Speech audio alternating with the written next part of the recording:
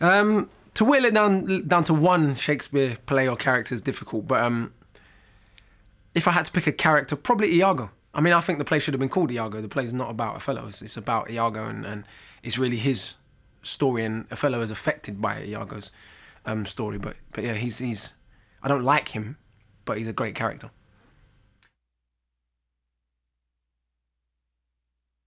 Iago's a great character because you really want to kill him. Like you're reading the play or watching the play, you know, or watching it in the film version. You actually really want to kill him. He's so devious and so convincing and so conniving and so sincere in his false love for Othello that, you know, that's the genius of I suppose a great writer, is where a character feels so real that you feel some emotion towards that character, so strong that if you saw Iago in the street, you might beat him up, you know, for being what he is. Do you know what I mean? So it's exactly that Iago evokes such a strong emotional reaction in anyone who reads or watches that character, you know.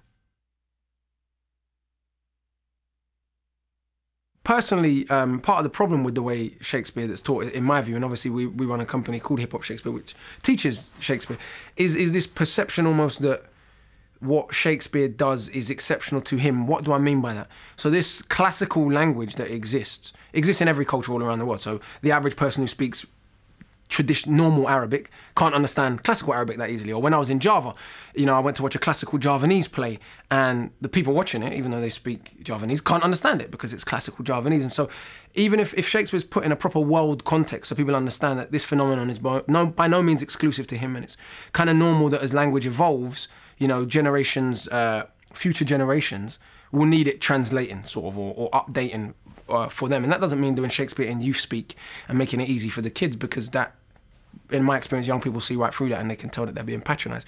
It's about updating Shakespeare and making it relevant, just in the same way that Shakespeare updated stories like Hamlet that already existed, or updated historical events like the histories that had already happened to make them relevant for his particular, overwhelmingly illiterate, I might add, audience.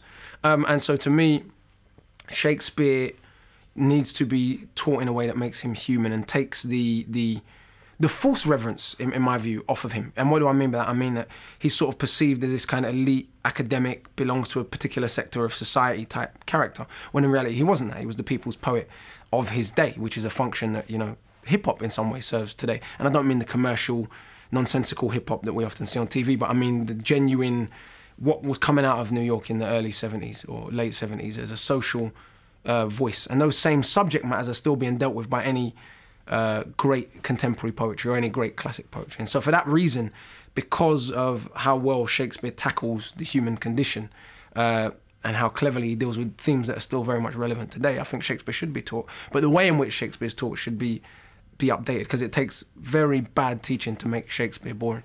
But that seems to be what we've accomplished.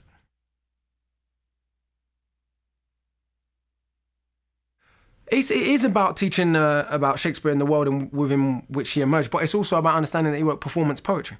So why is it the first time young people hear it, they're being asked to read it off of a page? You know, if I gave you Bob Marley lyrics or Led Zeppelin lyrics or, you know, Biggie Smalls' lyrics and I said read them, and you hadn't heard the music, you might think it was boring. You might not understand it. If I gave you certain Wu-Tang lyrics, which is my favorite hip hop group, you definitely wouldn't understand it. Like, it's cryptic almost. So you need to hear it perform. You need to get a sense of the rhythm. You need to understand all of that. And then you can sit down and read it and write a dissertation on it. But we sort of seem to be doing it backwards. We need to feel the rhythm in the words and the pulse in the words and the musicality of the words, as well as understanding who was Shakespeare talking to. You know, some of the swear words that are in Shakespeare, people don't understand now. You know, so we sanitize Shakespeare and we act like Elizabethan England was this place where, you know, we sort of overlook the fact that Shakespeare is so violent. Do you know what I mean? And there's so much misogyny and so much sex and so much backstabbing and power struggles. When rappers do that, it's called gangsterism, you know, promoting violence. When Shakespeare does it, he's a genius. And so we need to also understand that, you know, the times in which he existed, to understand how real that was to the times in which he existed. And I think all of those things would make Shakespeare not only more digestible, but more interesting. In fact, I know that from experience. You know, we've done hundreds of educational workshops, projects, productions now on Shakespeare, and overwhelmingly from wherever we've done it, you know, in the so-called more difficult areas of the country, young people respond when it's made relevant. But like I said, if you do it in youth speak and patronize young people, they don't respond.